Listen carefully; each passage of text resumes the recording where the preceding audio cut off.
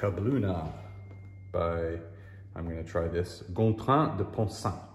That's my guess. Gontran de Poncins. I'm not sure. He was a French guy. In fact, he had this crazy long name.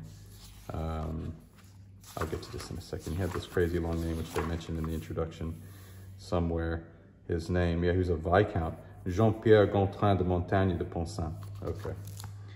So this is a time life book, and for some reason I have no idea where I picked these up along the way. Obviously I would have gotten them used probably for 50 cents each or something like that. But they're very sturdy. They're these time life books. I've got a few of them. They're really sturdy, and they don't feel like they're falling apart. And I'm giving them a good read, and I don't treat them with kid gloves. So hey, I'm all for them. They do seem to be yellowing a little bit, so I don't think that it's acid-free paper or anything like that. Check out this little, I mean, that's a production decision that didn't need to be made, and I love it. Okay, so what is Kabloona? Kabloona is this fella. This was in the 1900s, but I believe the early, maybe mid-1900s, but I think it was the earlier 1900s.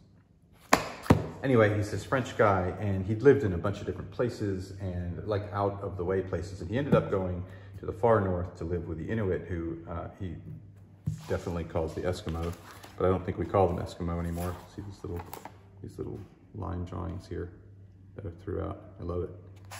And this isn't a novel, this is just him talking about his life among these people and what their lives are like. And to me, it's just really, really fascinating.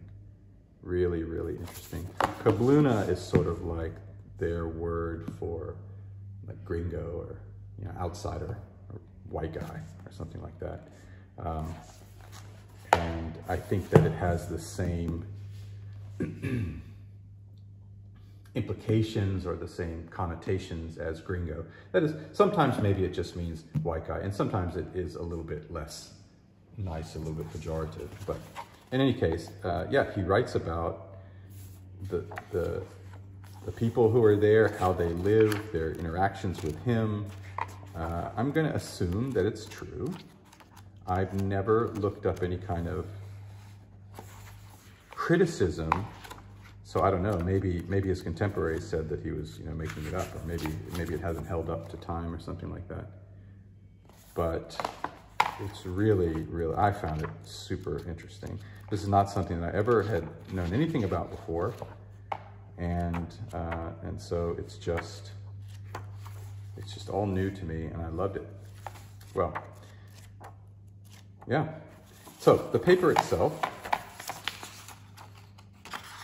is reasonably thick, thicker than you might see. I don't know why I'm thinking, oh well, time life books, maybe these are kind of junky books. I don't know why I feel that way. I don't know anything about them except for the ones that I have. Paper is nice and reasonably thick. It is, as I say, I think yellowing a bit. It feels really sturdy, and the font is very readable, and there's reasonable margins for a small book. And yeah, I think this is look, some photos in the back here of an actual igloo.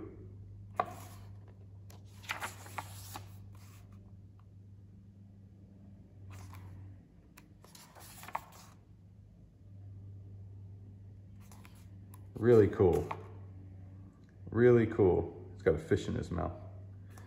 I think it's really cool. I mean, it's a whole world that I never had read anything about before, didn't really know anything about. I mean, so yeah, that's what it is. Kabloona by, here we go again, Gontran de Poncins. I don't really know. And yeah, it's put out by Time Life Books.